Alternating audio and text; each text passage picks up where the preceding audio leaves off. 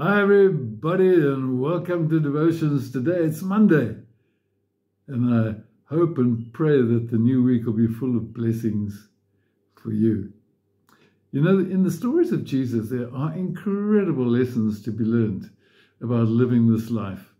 And the story that I really love, and the story you know very well, is the story of the calming of the sea. And I'm just going to read that to you now from Mark's Gospel, chapter 4, verse 35 and onwards. That day when Jesus came, he said to his disciples, "Let us go over to the other side." Leaving the crowd behind, they took him along just as he was, and there were also other boats with them. A furious squall came up, and the waves broke over the boat so that it was nearly swamped. Jesus was in the stern, sleeping on a cushion. And the disciples woke him and said to him, "Teacher, don't you care if we drown?" He got up, he rebuked the wind and said to the waves, "Quiet, be still." And then the wind died down and was completely calm. And he said to his disciples, "Why are you so afraid? Do you still have no faith?" They were terrified and asked each other, "Who is this? Even the wind and the waves obey him." What a wonderful story. And there's so many lessons to be learned from that story. I'd like to mention 7 today. It sounds like a lot, but I'm going to say them quickly. The first one is, when evening came, Jesus still has things for us to do, even in the evening of our lives. Sometimes I think, well, I've done my bit. No, in the evening, there's still something to do. The second thing is Jesus says, let's go to the other side. Why do you want to go to the other side? Well, there were things for him to do on the other side. And we read the story later of the man who he healed, the demoniac.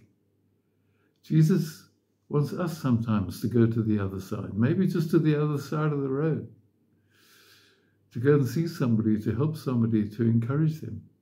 Maybe a bit further than that. He wants us to reach out. The third thing is a furious storm arose and they were nearly swamped. And just because Jesus calls us to do something and we feel that it's something that we need to do, it doesn't mean that there are not going to be difficulties and struggles and storms along the way. They got to the other side eventually, but only after some real struggles, and this was one of them.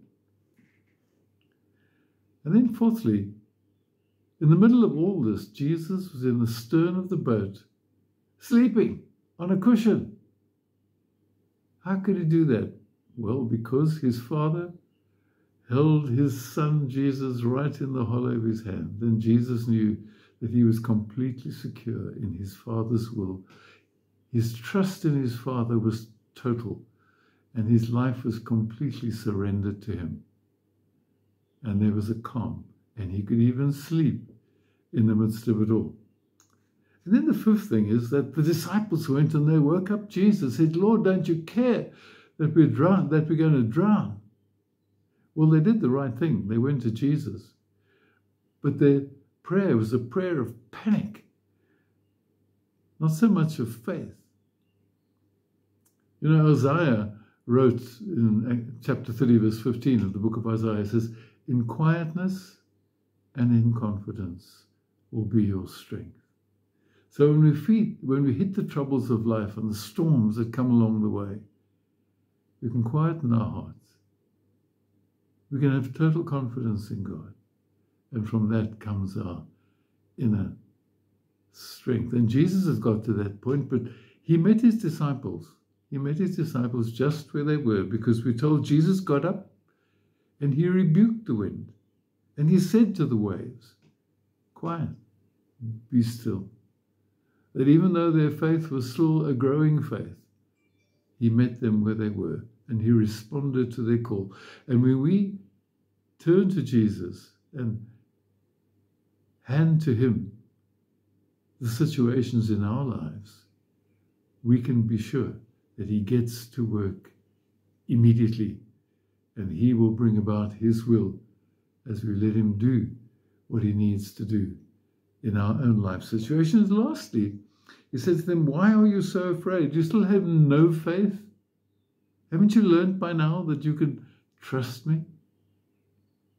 And we can trust Jesus. He expects us. We've walked with him a long way to trust him completely. How's your faith? And when this has all been done, the disciples said, who is this? We know he is the Son of God. God bless as you go into this week. Cheers for now.